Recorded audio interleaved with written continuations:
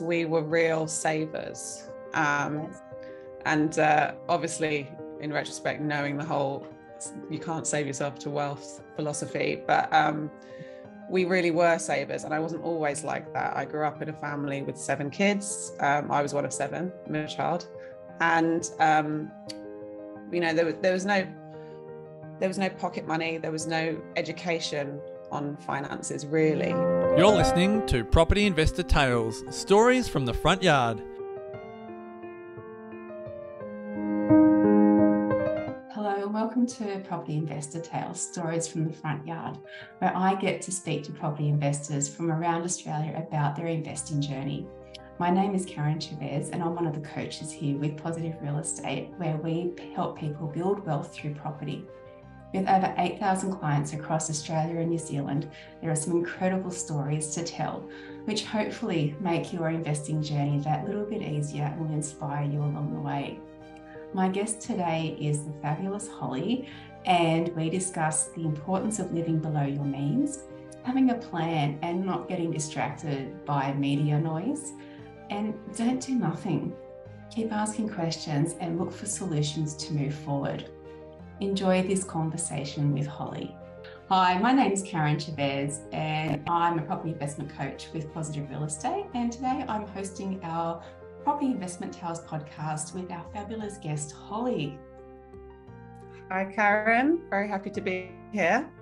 Welcome along, Hollie. I'm really looking forward to having a good chat with you today.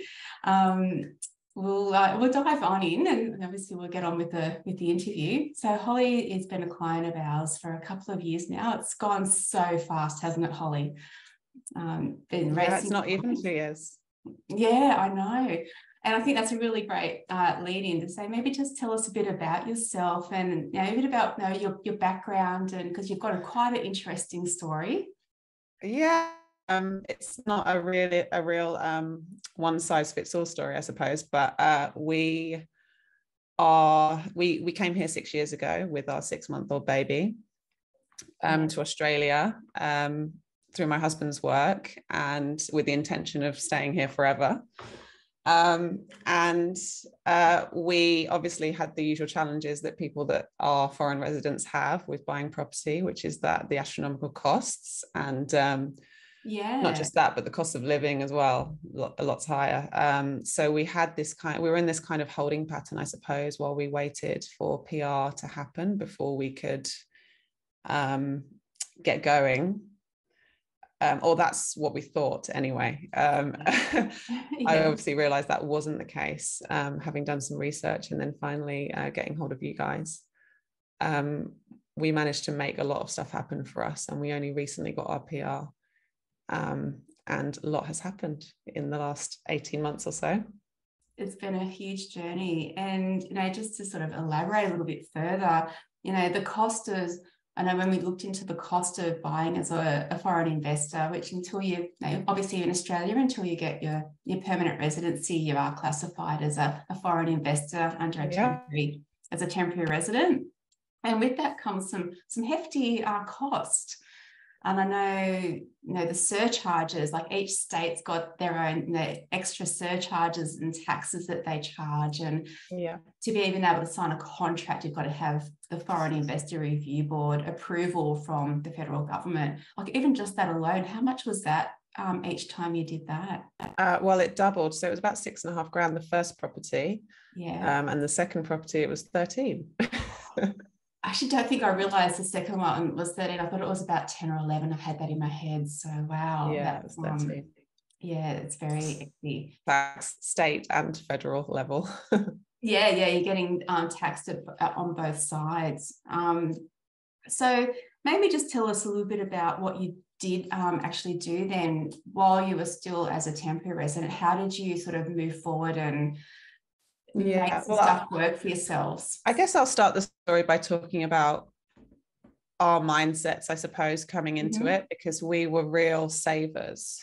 And obviously, in retrospect, knowing the whole you can't save yourself to wealth philosophy, but we really were savers. And I wasn't always like that. I grew up in a family with 7 kids. I was one of 7, middle child.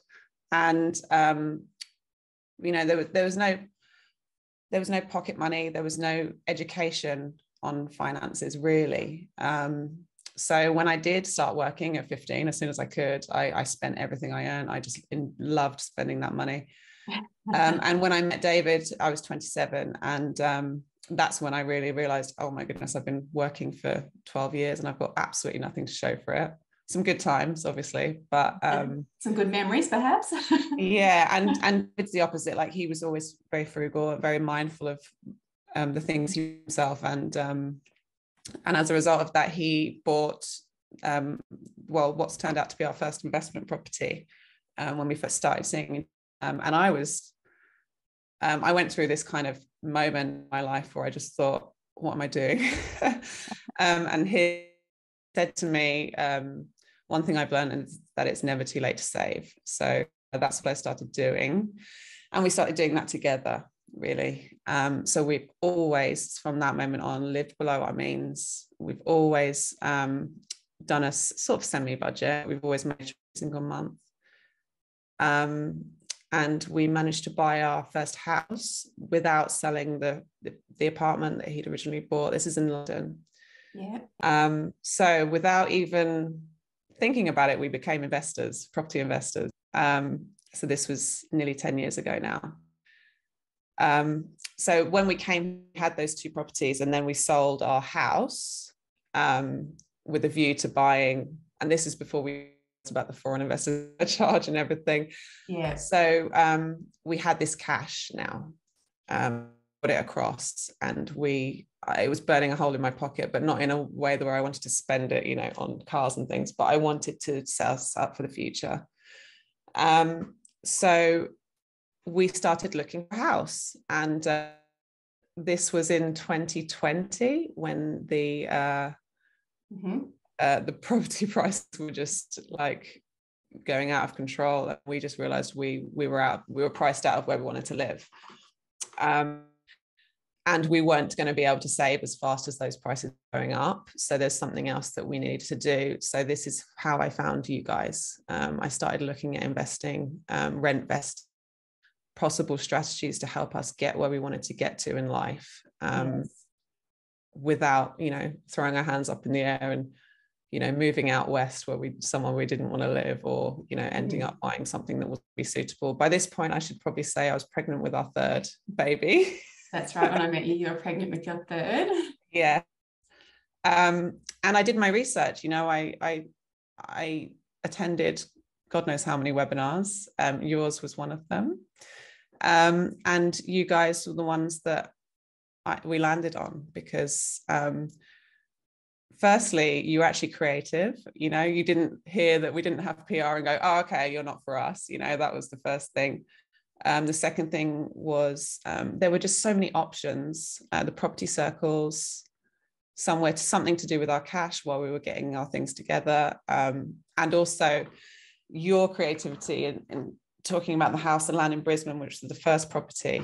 The fact that we didn't have to pay the surcharge on the build. It's the land only, so it was reducing that foreign investor cost. Yeah. And obviously it was a good time to buy as well in the market. Yeah, well, and just to sort of elaborate a little bit there, like we did do some research. We looked at some different states and Victoria and Queensland, and realised that Queensland, their surcharge wasn't as high as New South Wales and Victoria, and just doing the land contract and then doing the build after settlement allowed you to just really reduce that surcharge. I think the surcharge ended up costing you about the same as if you'd bought a completed property in Victoria. So it worked out really, really well. Yeah. And also it was a good time in the market in Brisbane. It was slightly behind That's right.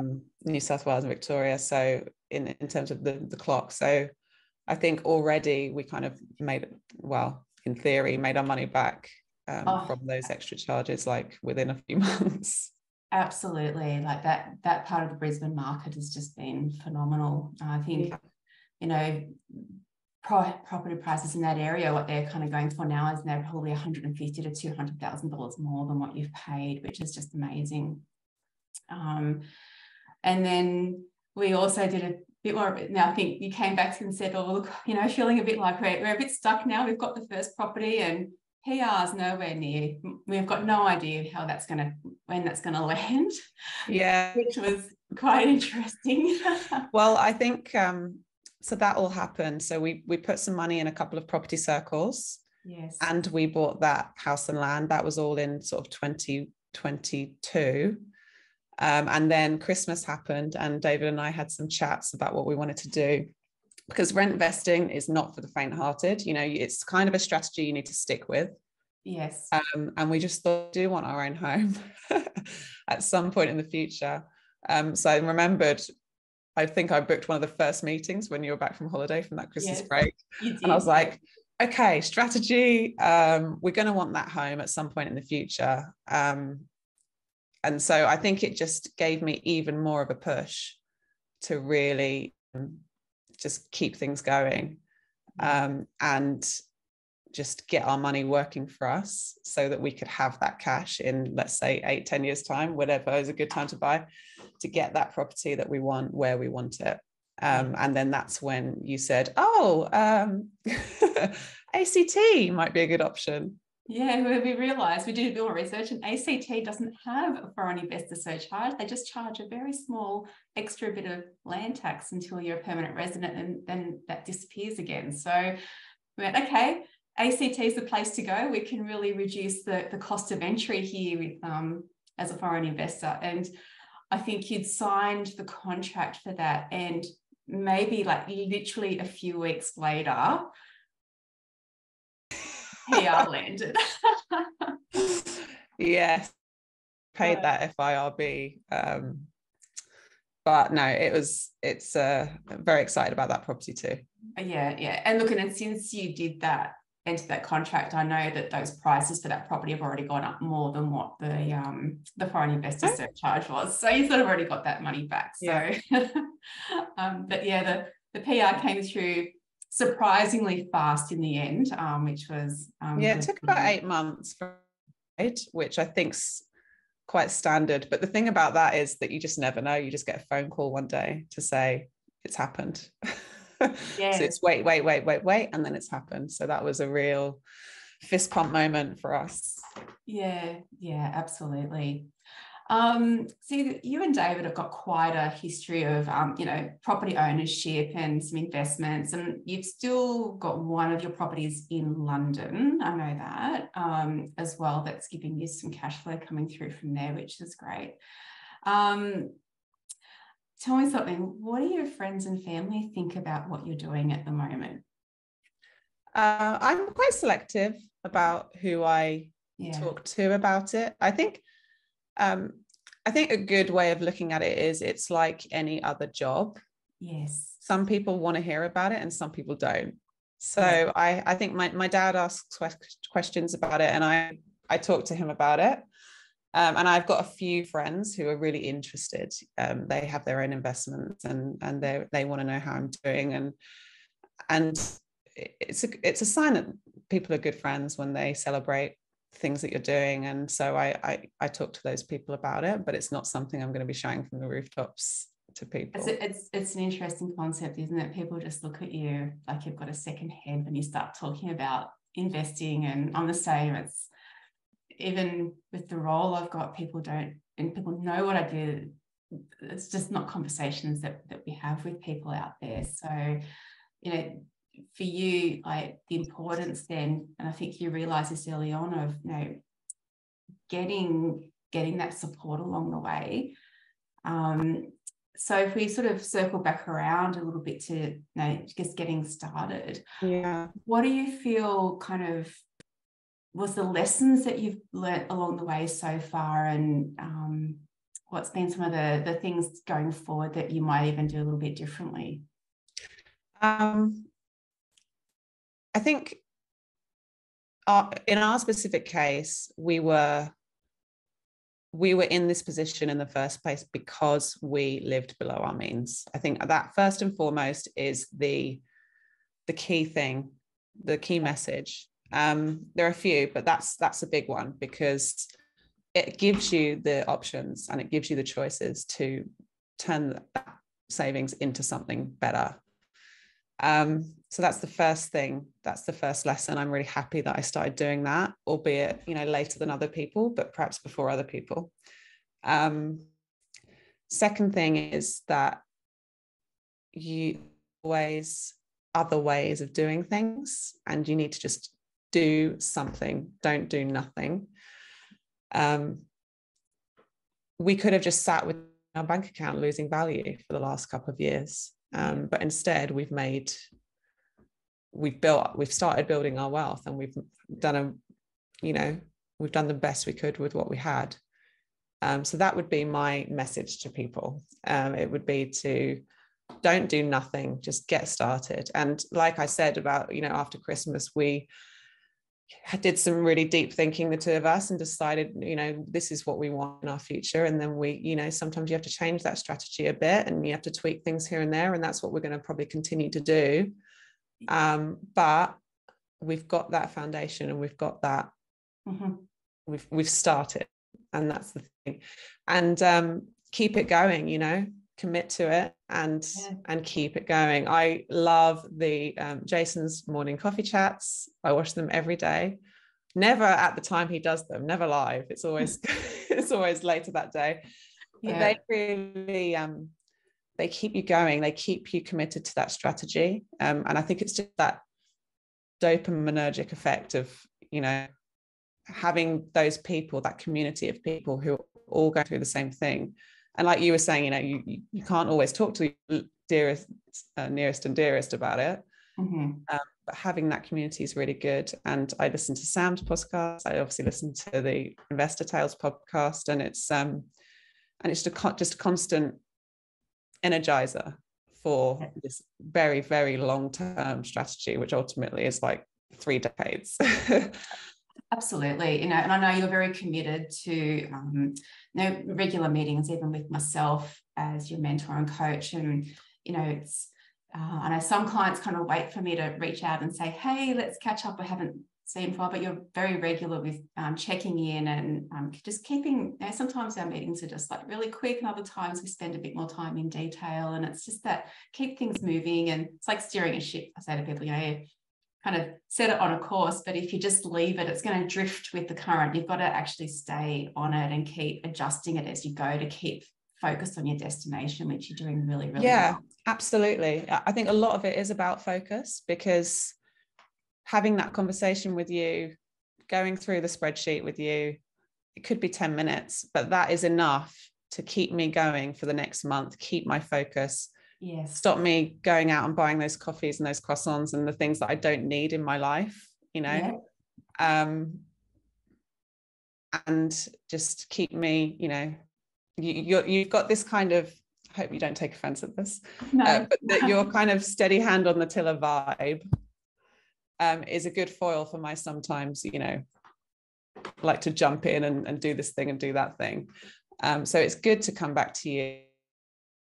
Have a reality check sometimes, and also your knowledge of property investing is much bigger than mine, because you've been doing a lot longer, so it's good to have that but you could do it this way, this is a better way of doing it, getting somebody with the experience to really give you good advice, something is good advice, rather than listening to the clickbait mainstream media. I know there's so much catastrophizing stuff. I do like to look outside of PRE, but actually it's a really useful thing for me. It has been useful to sort of stress test the strategy. Yes. And occasionally I found some clickbait article about how, investors are doing really badly and they shouldn't have heard in the last 10 years. And then I posted one to the group, and Sam responded quite quickly, basically saying this is complete rubbish, so it's good to, test other things. I also listened to another podcast saying, don't buy new property. It's a bad investment. And I thought, oh my God. And then the caveat was, unless it's, a good ratio of land value to property value, unless they've got the infrastructure, unless it's, in high demand and, all of that stuff. And I think, okay, tick, tick, tick, that's fine. So it keeps you focused, it keeps you energized and motivated to achieve those goals. Yeah. And a lot of people just hear the headline, don't buy new, in that example, and they'd be like, oh, don't buy new property. But they wouldn't take the time to actually go into the detail and get the, unless it's this. So yes. Yeah. Part of what we teach is really that process of, don't just take the surface, actually understand what's going on and why, and take that next step. I mean, the educational aspect of, I've learned hundreds of hours of learning I've had. I might as well have done a degree in it, I think. It's been that, intense for me, because I get quite obsessed with stuff and I enjoy it. So I'm constantly on realestate.com, I'm constantly listening to the podcast, I'm constantly, trying to fill my mind with information, and that helps as well to keep you motivated and to keep you to give you the confidence to make those big decisions. And they are big decisions. Yeah, they are, absolutely. You're investing in your future, and the more, like, you really can't do enough to set yourself up for that, to get the outcome that you're after. There's something that you said that I'd like to circle back on, which is really interesting, and it's a bit of a left of field question. You mentioned that you're one of 7 children and grew up without, any real, your parents didn't teach you about money. There was no pocket money, and you grew up without kind of having that savings concept. How are you different with your children? Well, my eldest is quite 6, young still. so their financial education hasn't really begun yet. Apart from that, they've lost a couple of teeth. But I know how I will be different, and that's my aim is to. We live in a very privileged area, and there's a lot of wealth surrounding us. We live in Mosman, and this is why we've chosen to rent Vest, because we could not buy a $5 million house, unfortunately. So our kids are surrounded by wealth, surrounded by children who have lots of stuff, and they're surrounded by children who get given stuff, and it's going to be very difficult, I know, in the future, teaching them and making sure that they're experiencing that delayed gratification side of things, to make them value the things that they have in life. So I think the Barefoot Investor for Families book has been quite useful. I'll probably start applying some of that stuff. And I think I'm just going to be talking about money around the dinner table, unlike what happened in our house. There was never discussions about money. And hopefully just being open about things, and just making sure that they're not too spoiled. Absolutely. Yeah. All right. So, and also the membership with PRE, obviously. Yes, it's passed down to the kids. So I think that's an awesome legacy. I'll be encouraging them in that direction. Yeah, I've got clients who have children in their sort of teens and even sort of early 20s, and they'll be watching mentoring workshops on the TV in the lounge room together as a family and things like that. So, which I think is really, really cool. So I'm going to sort of wrap up a little bit. What would you, if you could go back in time and speak to your younger self, what would be the one piece of advice you would give yourself? Oh, I'm going to be so boring and say start sooner. Yeah, definitely start earlier. We'd just be further on in our journey. I'm really enjoying it though. I have no regrets. I think we've managed to get ourselves into a good position just by being sensible with our money so far. Yeah. And now and by taking that leap when the opportunity came. So that's what I would say to my younger self, who didn't know any better, who didn't have any education on this. Get some education. Yeah, absolutely. When you met David and you sort of went from being the spender to suddenly seeing what David was doing as a saver. Was that a hard shift for you to actually make, or is it a light bulb moment going, oh my God? Well, yeah, I mean, it wasn't hard because I wanted those children and that life, and I knew that that's the way I was going to get it.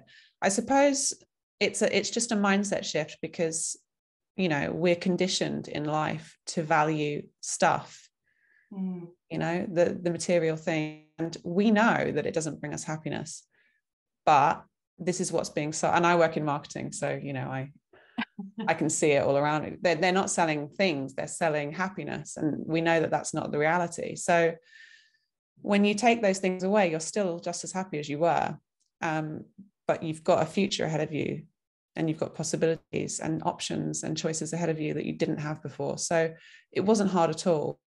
There are things that we need to do, like going and seeing family. That stuff costs a lot of money, and that's worth the spend. But buying like a handbag is not something that I care about.